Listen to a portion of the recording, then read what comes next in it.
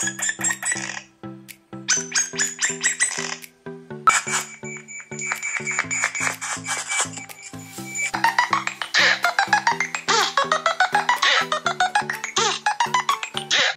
what's up guys, welcome back. You are watching Forutech. So yesterday we created a video for the new OTA of stable Nothing OS 1.1.8 Android build build. You can check that video from the icard. But before release of the stable build, Nothing has already made available the new open beta 2 1.5.1. You can check that also from the icard link. Now it's time to flash this OTA and we'll give the full review of the update, like how to flash it, what's new gets under the about phone, full walkthrough of new features in this new OTA, its performance and stability comparison with the previous builds, and finally I shown some bugs in this OTA along with my final verdict. Do you want to upgrade or not? So watch the video till the end. So if you want to try this build, then you must be on the latest open beta 1.5. We will not get this OTA on the stable Nothing OS 1.8, not even on the 1.7. You will need to first upgrade to the open beta 1.5 from stable Nothing OS 1.1.7 only. You can't able to flash the open beta on the Nothing OS 1.1.8, it will give you some errors. So I will create another video how to downgrade from the Nothing OS 1.1.8 to stable Nothing OS 1.1.7. You can also use that tutorial to downgrade your device to the older builds of Nothing OS and the custom ROM to the stock Nothing OS. Video will be posted day after tomorrow. I assume that you are now on the Nothing OS 1.5 beta 1. Now download the Nothing OS 1.5.1 update from the link given under the video description. Create the OTA named folder in the root of the storage using the file manager. Now move the Nothing OS beta 2 package inside the OTA folder. Now go to the dialer and dial *## as 682 *##. You will get the OTA update user interface. There you will get the OTA update package that we placed in the OTA folder. Select it and that's it. Flashing process will start. While flashing, phone reboots. Whole process of flashing will take 8 to 10 minutes. So everything is done here. Now without further ado, let's get started.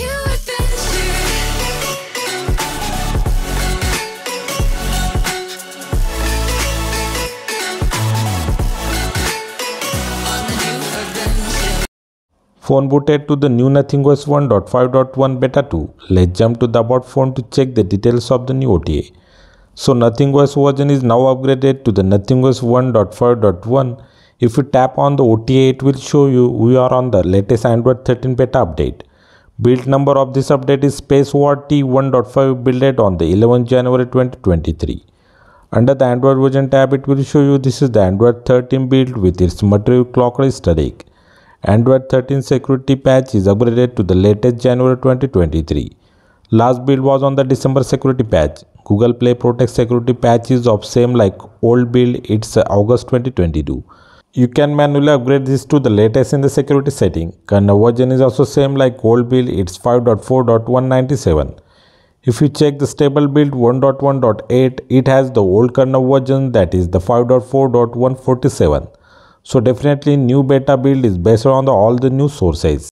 Now let's check out all the new amazing features and the addition by the Nothing in this new OTA.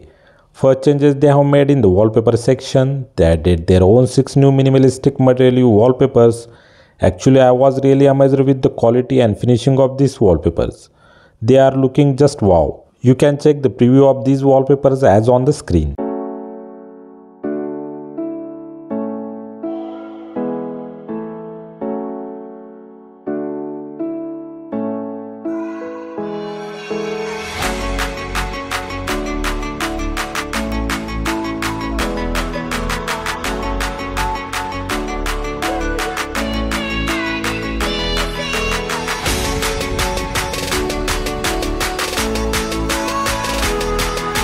Next they added the new option lock screen shortcuts under the display and the lock screen setting. Here we get the new different applications or the quick action shortcuts for the left and the right corners of the lock screen. If you don't want to use this, then keep both the setting as a nil. Next they improved the transition animation effect for the on and off mode for the lock screen, and it also felt smoother on the AOD display. Next they improved the device display algorithms for the auto brightness. Device is now maintaining the proper level of brightness as per the external conditions. Next they improved the Nothing OS camera application user interface and the animations. I also got one new feature in the setting of the camera, like tap the screen to take the photos and another one is press and hold the power button to take the photos or use the brush mode. Except this, everything is working, but still they didn't add the 4K 60 fps video recording, which is necessary for the camera lovers. If you are using the dual SIM in the previous versions, every time we need to go to the main setting to switch the data networks between the two SIMs. But now it's made easier in this new OTA. We get the switch option if you tap on the big rounded network tile. New pop-ups open with this option. It's very convenient feature. Next we get the new pop-up view option in the drop-down menu. If you long press on any recent application, it will open the separate window for that app. We can move this window anywhere on the screen. If you want to dismiss it, drag it to the top of the screen near to the remove option.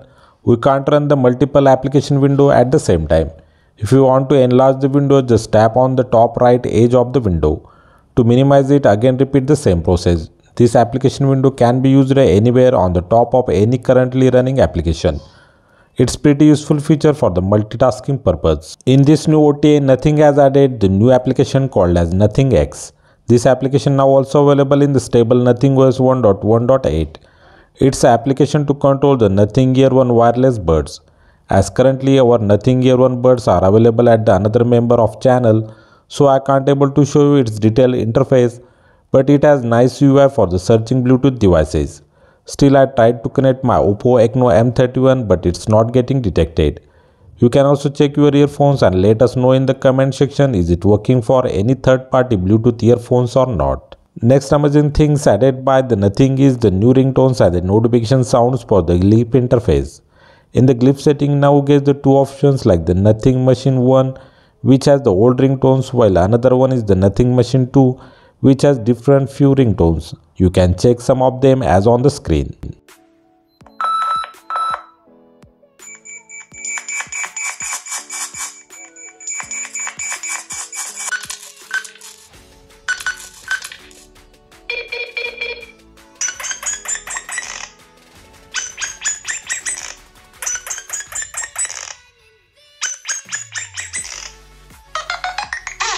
As per the changelog, they mentioned that they improved the battery performance for this new build, so I will thoroughly test this build for the 2 days and will report its results with the community post, so stay tuned to our channel.